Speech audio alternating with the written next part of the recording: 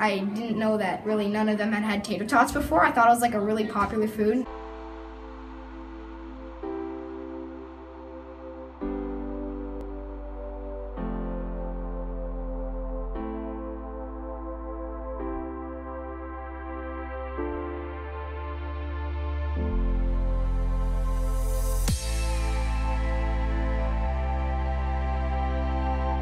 There they are. He practices karate and chess. Oh, wow. To a football game, raise your hand. What do you have in football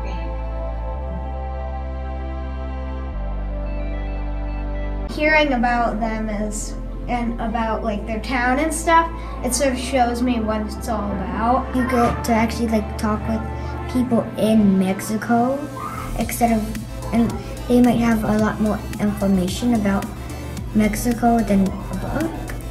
So it was nice to learn that like what their hobbies were and what their personalities were. And they were all really funny, so it was just really fun. And I thought it went really well.